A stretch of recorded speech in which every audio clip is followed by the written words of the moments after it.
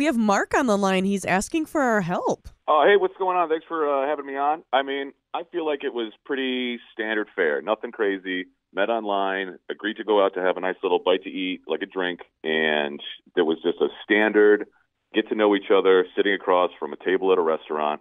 Okay. I have no idea. I was nice to the waitstaff. I was on time. I was, got a shower, shave, haircut. I put on my, good shoes. I mean, You even had your good shoes on? Dang, you put in a lot of effort. got fresh cologne and everything. So Wow. That's admirable. Awesome. So how did the date go? Like, what happened? I feel like the date went swimmingly. Like, I don't understand what I could have done to screw this up. Okay. What do you mean screw it up? I don't, like I said, I'm calling you. I need the reinforcements because I've texted. I've not blown up her phone with phone calls or anything. I have refrained from stalking her at work at home. I thought that wouldn't be a wise play. So I thought the next best thing would be to call up you guys. All right. Well, hey, that's what we're here for. The Matchmakers. We're going to see what we can do. Get you some answers. All right, buddy? Thank you. All right. Hold on the line. Matchmakers.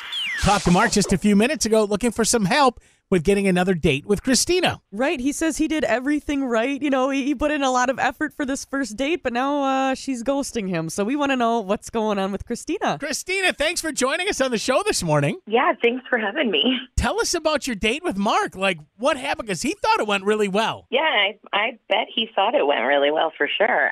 Mark was a nice guy, looked nice, dressed up for the date, took me to a nice place. The only problem is I didn't feel like he was on the date with me. I felt like I was the third wheel, and he would rather have been on a date with the waitress. Oh, no. With the waitress? I do think it's really important to be kind to your waitstaff, but on a first date, maybe don't flirt with the server.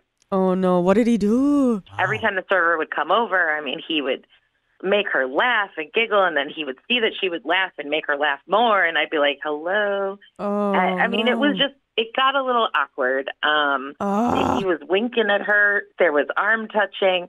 It was just not something I was comfortable with. Sure. And I even cut the date short. I just couldn't wait to get out of there. Oh, Okay. that makes sense then. Yeah. Well, you know how this works with the Matchmakers. Mark's been listening. I think it's a good time to bring him on the line, right? Yeah, because now I can see that. Now that makes sense. All right, Mark. Hey, you heard what Christina just said. So, were you overly flirty with the waitress, dude?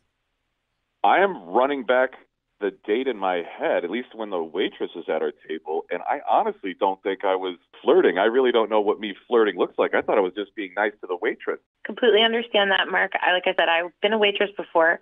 You do need to be kind to the waitstaff, but I don't feel like I got a chance to get to know you because you were busy talking to her. She even left her phone number on the bill. And you commented, oh, that's so weird. Oh, no. Mark! First of all, Mark, did you wink at her? But it was like an exaggerated. It was no on the fly wink, like a very exaggerated. I was kind of being like over the top. Like I thought that was evident. Like because who in the right mind would wink at the waitress when on a date with someone? Well, I think that Christina didn't know that you were joking because she doesn't know you really. She was trying to get to know you. Maybe that's why. I don't know. Okay, hold on. Now back to the phone number. She left her phone number on the bill? Mm-hmm. Yeah. But I didn't ask for her phone number. That's not on me. I didn't say, hey, can I get your number with the bill? She just did that on her own. Okay, can let's clarify this right now. Mark, you did not call her, correct? Of course. I'm calling you guys. Okay. I'm trying to call Christina. If I was talking to the waitress, I wouldn't be here right now. That's a really good point, Christina. He's got a point there. Okay, date number 2, pairs synchronized swimming. That's just me and you. No third wheel. Just staring contest. That's 2 people. A quiet trip to the library. We could just sit in silence. I'm just trying to come up with dates that don't involve waitresses. Sit in silence. So Christina, is it a yes or a no? I just don't know. I'm going to have to think about it. I'm not going to lie. Okay. Let me think about it. I'll talk to you later. I'll take a maybe with that. What do you think, Mark? Is a maybe okay for you?